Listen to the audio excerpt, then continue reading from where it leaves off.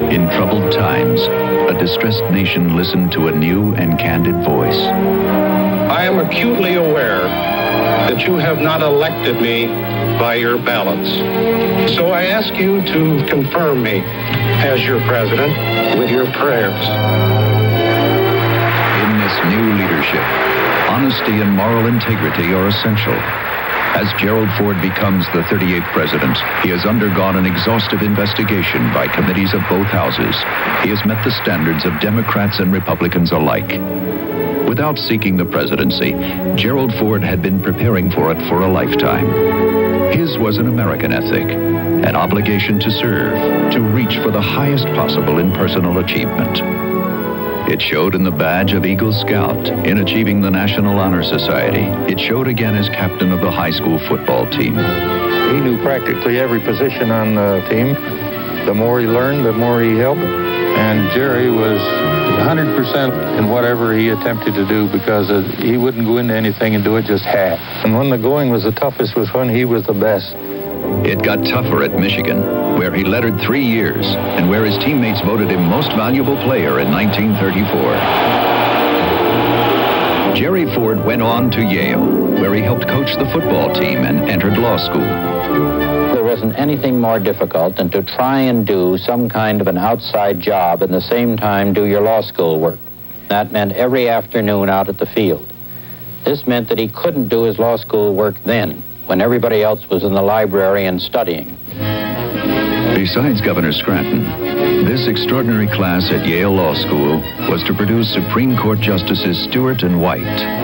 Of the 120, 99 were Phi Beta Kappa.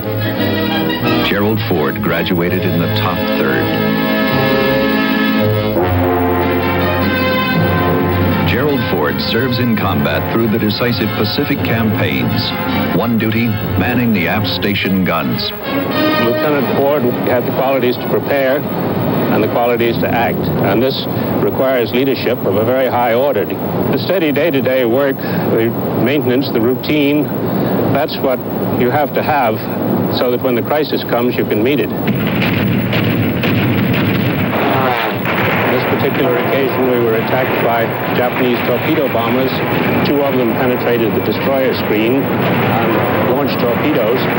The torpedoes missed, but Ford didn't miss. He fired and they both went down. In 1948, Lieutenant Commander Ford becomes Congressman Ford.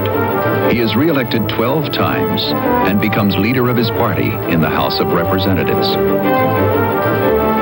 He was the individual that all of the rest of us selected as the person we wanted to lead us.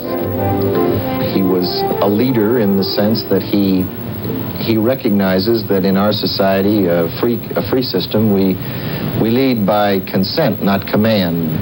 That's a time-consuming process. It requires knowledge and reason. It also requires emotion and concern and caring about seeing something happen right for this country. All is not right in August 1974. There is a failure of trust in the presidency. Inflation gnaws at the paychecks and savings of a tense nation. A war is not yet over. With the experience of 25 years in government and virtually a lifetime of leadership and achievement, President Ford goes to work. He opens the presidency to public view. A war is ended. Inflation is beaten back. Had we known him better, we could not have expected less.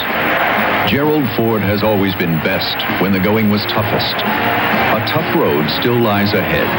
The recovery must be completed. The nation must remain secure. We know what President Ford can do. Let's keep to that steady course.